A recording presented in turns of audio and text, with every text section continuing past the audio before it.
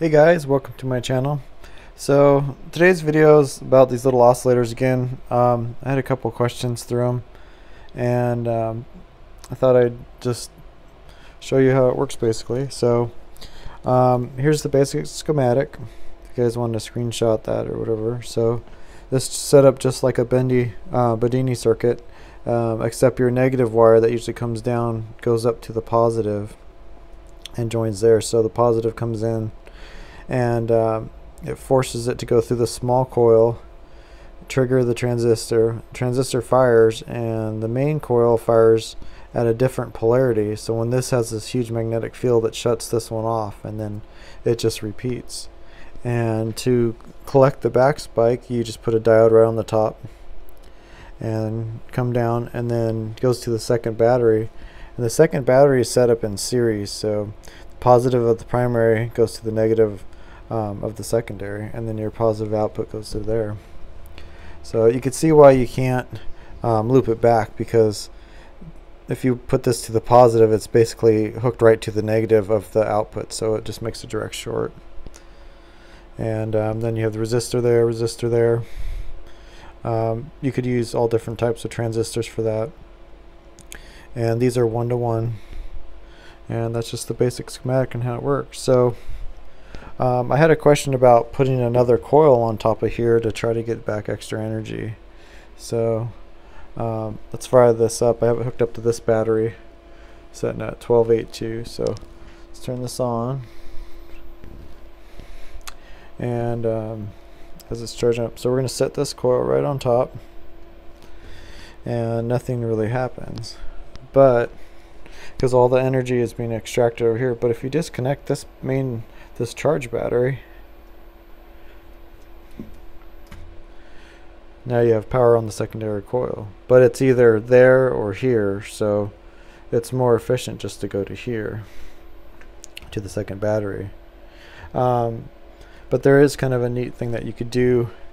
So let's turn this off, because that battery charges pretty fast. And now what we're going to do is I'm going to disconnect this battery, and let's hook it up to this one back here.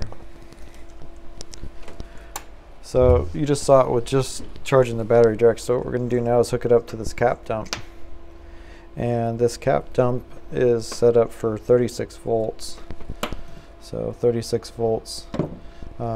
This is 40,000 mics and 100 volts, but we're only going to be charging to 36. So you can see this battery 12.6, and what we're going to do now is fire this back up.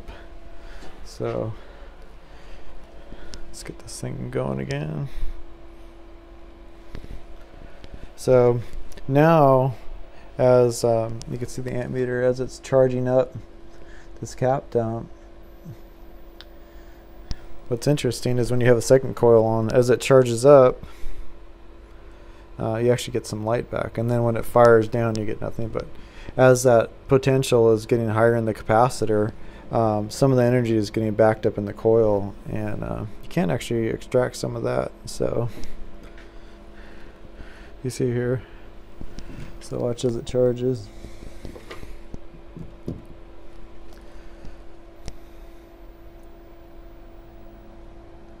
You'll see right when it makes the peak there, your light's the brightest, and then when it discharges, you got nothing. So we can look at it on the scope over here too. So yeah, thought that was kind of a neat experiment. But also though, if you take this coil off, use a little bit less power. So when you put this on, see it kind of goes forward. So I'd say the most efficient thing to do is just leave this how this is, but it is an interesting experiment. So if you guys want to build that, this is the basic schematic. If you're not used to winding coils and doing circuits, I have this available on my website. This one's already tuned and researched, and this one runs at 12 kilohertz, so it's a very, very efficient little machine. So if you can't build stuff like this, I would just suggest buying it, because it's all ready to go. So anyway guys, hope you liked the video. Thanks for watching.